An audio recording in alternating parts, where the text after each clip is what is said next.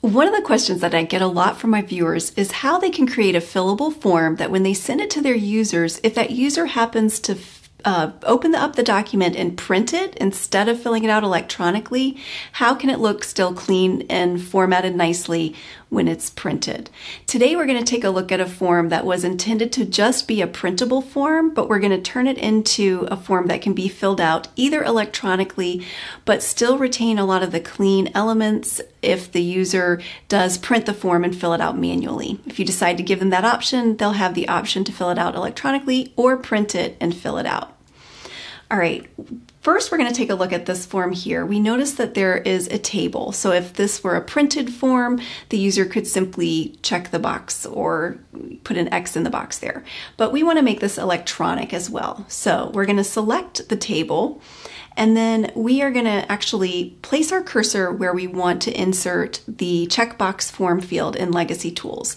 You're going to come up to your Developer tab, and if you haven't already seen the playlist on my channel for creating fillable forms, go ahead and check that out so you'll see how to enable the Developer tab on your ribbon. We're going to go ahead and insert a Legacy Tool checkbox, and then we're going to copy that and paste it here. We're going to copy that row and then highlight all the way down and paste.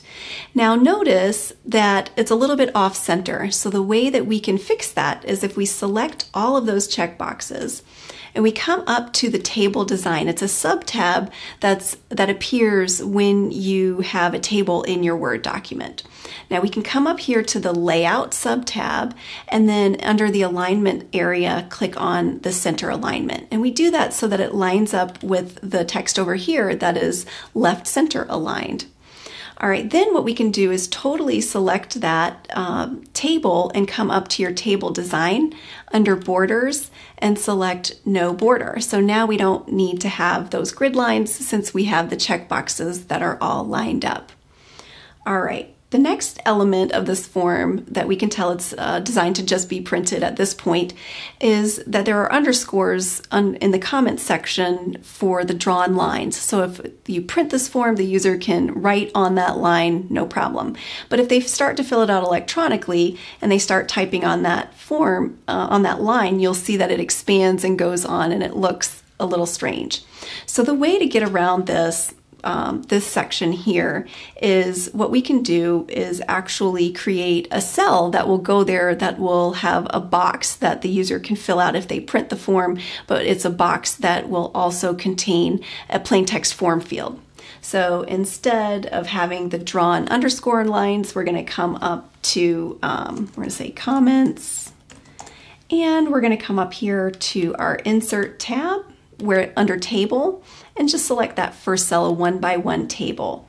Then we're going to hit Enter a few times to expand it out, again, so that if the user prints the form, they'll have enough space in that box to write their answers.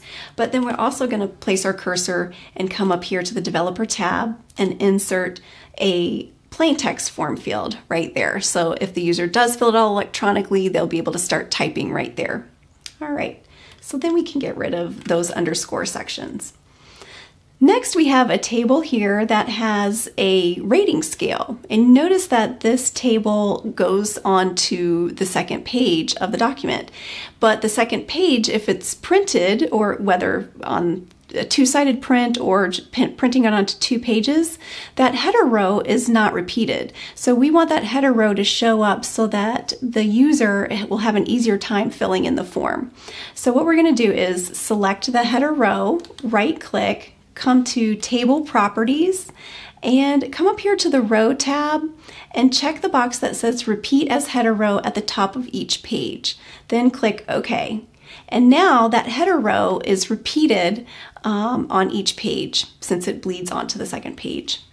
Now we want to be sure, and we can come up here and copy one of our checkboxes. Simply select it and hit Control-C, and we want to paste that into each of the cell options here on the table. All right.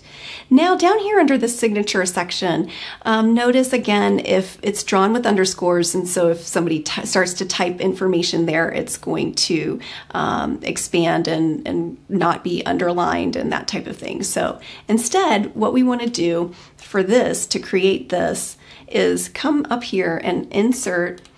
We're going to insert a table with actually 3 rows, so a 3x1 table.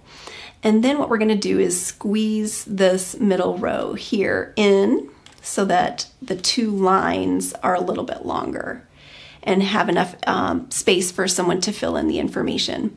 We're going to come right below the table and we're going to say name. And we're going to tab over and put date under here. Then what we can do is select that table, come back up to the table design and say no border, but then we want to put the bottom border back on. So we'll come back up and say bottom border. Now we want to get rid of the border on that middle cell. So we simply highlight that middle cell and come up and say no border. Now we have that nice gap in there, and we can actually come in here and insert our plain text form field there and everywhere where we want the user to be able to fill in something electronically if they fill it in electronically. So then what we can do is copy that and paste, and we can say job title, and we wanted this to say department. And we can move it back to justify it just how we want. Then we can delete this area here. Now, how do we get rid of that gray shading so that when we print it, it still looks clean and formatted for printing? So then all we have to do is come up to the top of our form, under the Legacy Tool Form Field drop-down, select this button here that says Form Field Shading, and as soon as you check that, it takes the gray shading away. So the nice thing is now if someone were to print the form and you give them that option of just printing it, they'll have nice clean white boxes to check.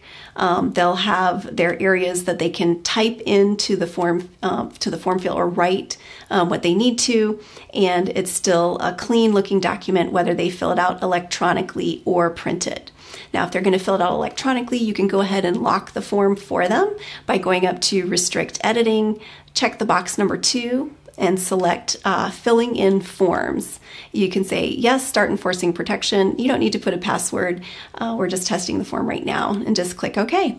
So now you can send this form to your users. They can fill it out electronically, or if they print it, it'll be nice and clean, and they'll be able to fill it out manually as well. If you found this video helpful, be sure and give it a thumbs up. You can subscribe to my channel and click the bell to receive a notification every time I post a new video. Be sure and visit my website at sharonsmithhr.com. If you have any questions or tips, be sure and leave them in the comment section below the video. Thanks so much for watching, and I'll see you next time.